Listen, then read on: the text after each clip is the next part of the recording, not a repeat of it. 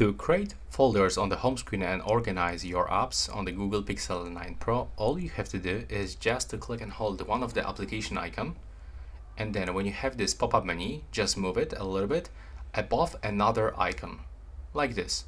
And I'm not sure if you can see this, but we've got small frame around this second application. So now release, and there we go.